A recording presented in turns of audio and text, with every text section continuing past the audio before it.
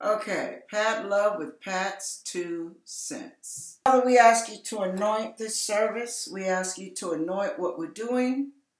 We ask you, Lord, to do what you want to do. Encourage those that need to be encouraged.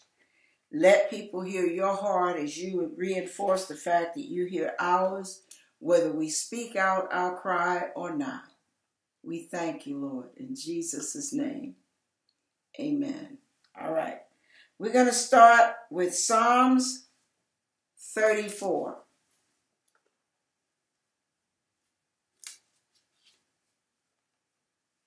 All right. And we're going to start reading at verse 5. Verse 4.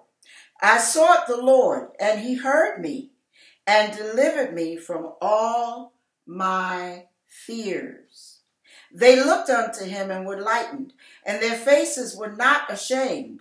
This poor man cried, and the Lord heard him and saved him out of all his troubles.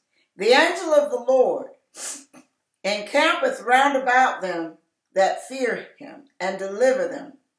O taste and see that the Lord is good. Blessed is the man that trusteth in him. Amen. All right. Now, sometimes we don't really understand what's going on in our lives. Life can really throw us some curves. And if we're not careful, we can literally give up on the only one who can help us. So we have to know that we are dealing with a spiritual warfare, and that the weapons of our warfare are not carnal, but mighty through God, through the pulling down of strongholds.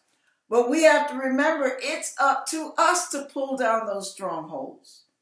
But in the meantime, let's deal with the pain, shall we? Sometimes when life hits us, I don't know if you've ever been punched in the gut, but it's like being punched in the gut. Life can knock the wind out of you. Literally knock the wind out of your sails. And it becomes difficult and disheartening. So what we end up doing is we react oftentimes before we pray. And God is waiting there to handle our problems. He's waiting. So if you're going through something, if people are coming against you, or it seems like people don't understand you, they don't get you, they don't have patience with you, they are criticizing you or telling you all that you need to do because everything you're doing in their opinion is wrong. You're just not handling it right. Don't turn and just walk away with anger in your heart. Don't get full of all your emotions and react based on how you feel. Right at that moment, when you feel like someone you feel like you've been put upon for whatever reason, whether the other person's right and you're wrong, or whether you're right and they're wrong, ask God to take the hurt out. Right there and then, as soon as you feel it stirring up in your spirit, ask God to take it out. And ask God to help you forgive. Now, sometimes when you are going through changes, you literally have to go to God and ask him with Bible in hand. You have to ask God to show you what his take on your situation is. Show you what he feels about you and what you're going through. Yeah, we have to do that. Now, all I say is, whatever it is, don't get discouraged. Don't get to the point where you go back to your own ways of handling things. I saw a movie a while back, and it was a perfect lesson on how your emotions can literally kill you.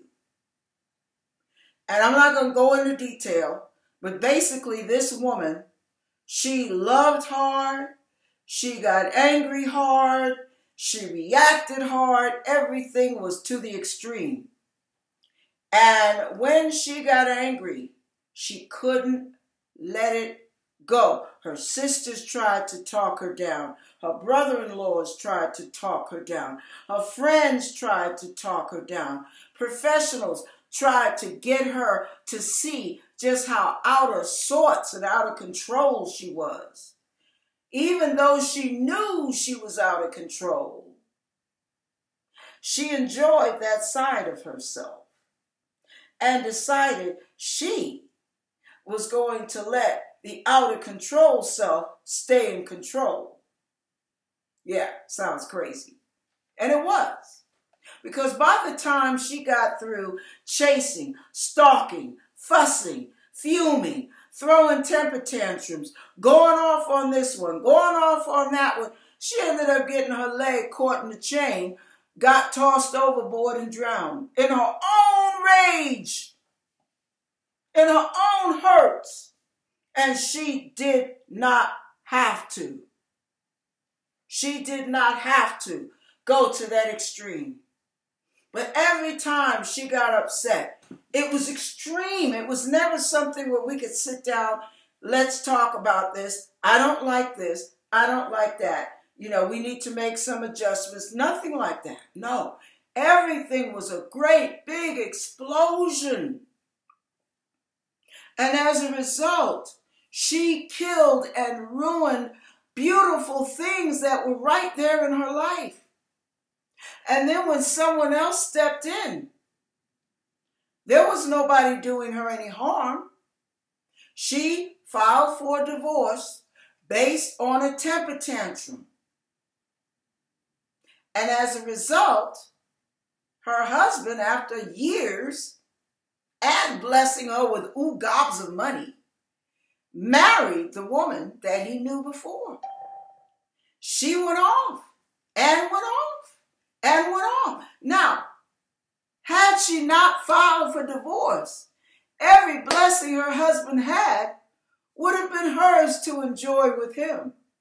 But she had to have it her way. And everything ended and exploded in tragedy. She almost killed her ex-husband. Now, this is the way some of us live our lives. Now, I got this message last night. So, this has nothing to do with what happened now. I got this last night. So, my point is, the Bible says, lean not to your own understanding, but in all your ways acknowledge him, and he will direct your path. See, a lot of us don't want to acknowledge. It says in the Bible, I can't see it right now, but it says in the Bible, he that leans to his own emotions, I'm paraphrasing, he that does things based on his emotions is a fool, because it never turns out right. See, we don't get the fact, got to take my shoes off, we don't get the fact that it is not necessary. It is not necessary to implode, explode, go off. It's not necessary. It's also not necessary to walk off in a huff. How do you handle stress? How do you handle situations that are unpleasing? How do you handle setbacks? Let me tell you what James says about that. James 5 says this. James 5, verse 7. Be patient, therefore, brethren, unto the coming of the Lord. Behold, the husband waiteth for the precious fruit of the earth, and hath long patience for it, until he receive the early and latter rain. Be ye also patient. Establish your hearts, for the coming of the Lord draweth nigh. Grudge not one against another, brethren, lest ye be condemned. Behold, the judge standeth before the door. Oh, I tell you. Verse 10. Take my brethren the prophets, who have spoken in the name of the Lord, for an example of suffering, affliction, and of patience. Behold, we count them happy which endure. Ye have heard of the patience of Job, and have seen the end of the Lord, that the Lord is very pitiful and of tender mercy. Listen, this is where we tend to fall short. When things hit us in life, and we run into obstacles, and we run into barriers and frustrations, what ends up happening? Instead of us having self-control, instead of us putting all, as the Bible says, casting all our care on him, because he cares for us. No, we want to handle this. And we end up making bad matters worse. I'm telling you, if you can humble yourself in the sight of the Lord and let him exalt you. Don't exalt yourself. Don't defend yourself. Don't tell it like it is. No, you don't have to do that. Oh, God tries to tell us in so many ways. He knows that situations in life can make us cry. He knows that situations in life can cause us to halt in life, limp through life, be so frustrated we're almost paralyzed in life. But God wants us to know he's in control. So who are you acknowledging? Who are you counting on? Who are you leaning on? You leaning on Jesus, or are you leaning on human beings who will let you down? That's a given. Because they're not omnipresent like God. They have to sleep, they have to rest, they have life to handle on their own. So who are you leaning on? Because God is he's a very present help.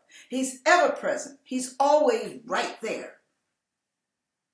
But most of us want to hear that voice on the other end of the phone.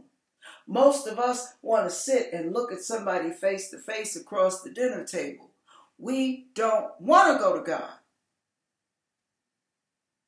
Because we can't get a two-way conversation out of him. So we think. Here's your conversation right here. Right here. I asked the Lord, just to give you an example. I was praying and the Lord had me praying in tongues for a hot minute. I don't flow like some of y'all do. And during that hot minute, I heard the cries, the cries, the cries. So I just typed in the cries. And it was one verse that dealt with God hearing the cries. Now, what I realized was God was saying, that's what I want you to deal with. I hear the cries.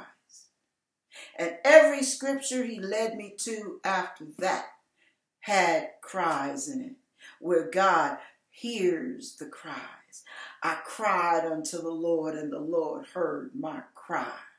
They cried unto me, and I heard their cry. Cry, I'm hearing their cry. Back to back. When you want an answer from God, instead of leaning to your own understanding, leaning to the beggarly elements of life, the dysfunctional ways, God will have you handle stuff in a way that is so far beyond you. And the way it turns out, instead of you getting a chain caught up on your ankle and you getting thrown overboard and dying, drowning, things will turn out great.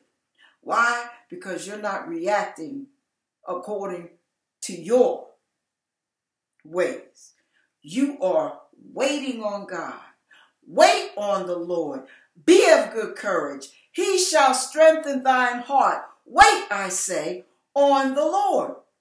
No, Lord, I don't want to wait on you. You take too long. Now, I can't tell them like I want to tell them if I got to wait on you. If I do it your way, that's boring to me. Really? Righteousness is boring, huh? Not interesting. Think about that. Think about it. Why is righteousness boring to you? That's something to pray about. Say, Lord, what's wrong with me? Why do I like it that way rather than yours? He'll tell you. That's what I love about him. He knows what's wrong with us. Each and every one of us, he knows what's wrong. And he knows how to make it right. If we cooperate with him, are you willing to cooperate? Okay, Psalms 30.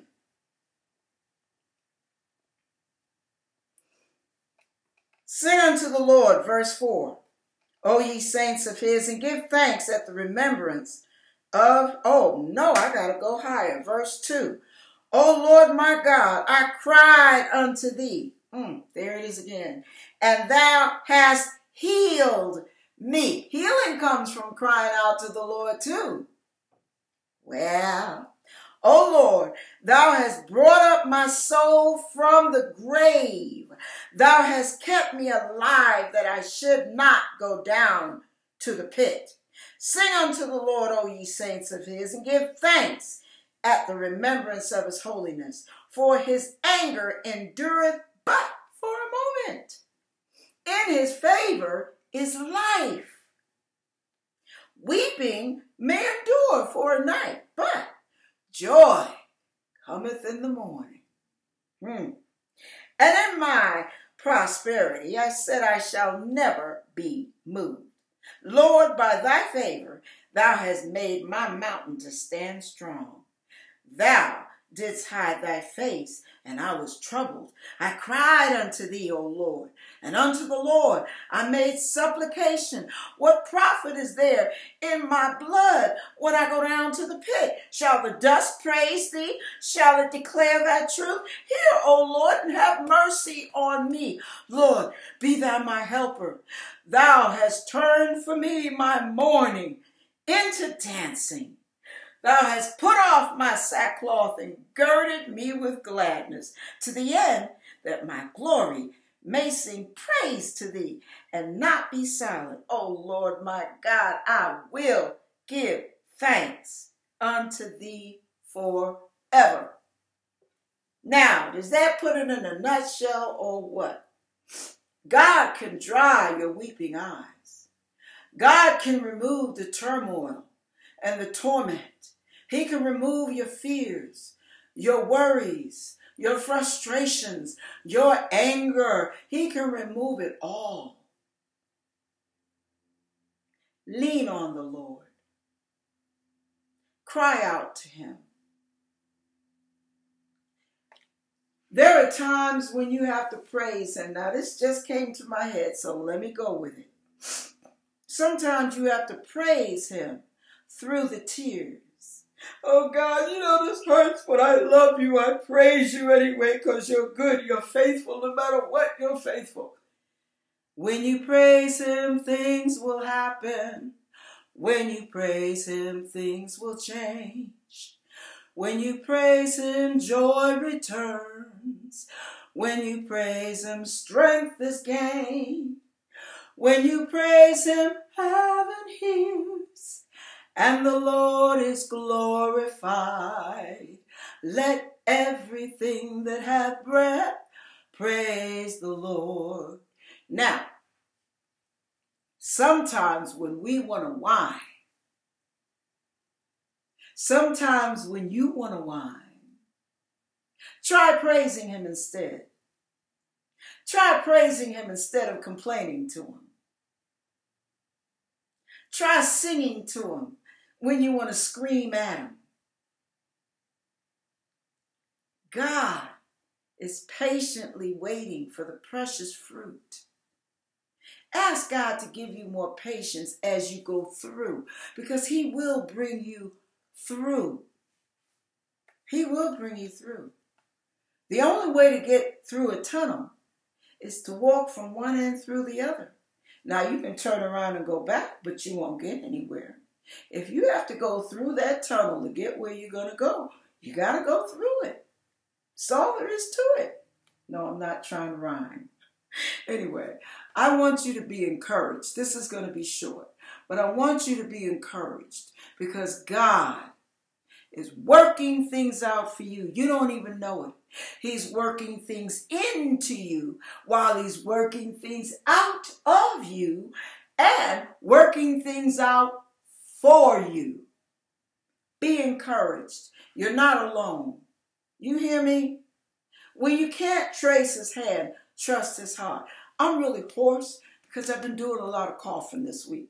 You know, I had gotten over the cold, but the coughing is the residue. But this other song was on my mind earlier, and I feel like God is saying this is time. Bear with the voice and listen to the words. All things work for our good, though sometimes we can't see how they could. Struggles that break our hearts into sometimes blind us to the truth. But our Father knows what's best for us, and his ways are not our own. So when your pathway grows dim and you just can't see him, remember you're never alone. God is too wise to be mistaken. God is too good to be unkind. So when you don't understand and you can't trace his hand, when you can't trace his hand, trust his heart. He alone is faithful and true. He alone knows what is best for you.